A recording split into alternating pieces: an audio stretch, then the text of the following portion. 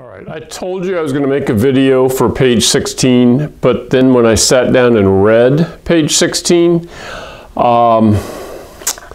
don't need to do a whole video for this. This is going to be really short, okay? Because it's exactly what we did on page 15. We use the calculator, we plug in the number that's given, and then our log, and then the number that's given, and boom, you get the answer, okay?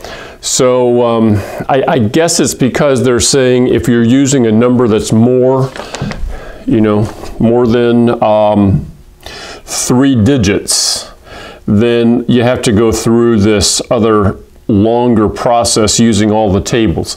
But we're not going to use the tables, and the calculator can certainly handle it. Even your simplest calculator can do this.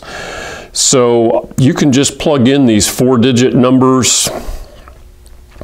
And just remember when you get to like number 4 and number 6, that in the answer key they're going to have a number -10. So you just need to, understand that when you go to score that you probably have the same thing. You'll just have a negative answer. All right, so we don't need to really explain that any further. I'm not going to go through the interpolation method. So let's get ready to do page 18 and 19, which is anti-logarithms.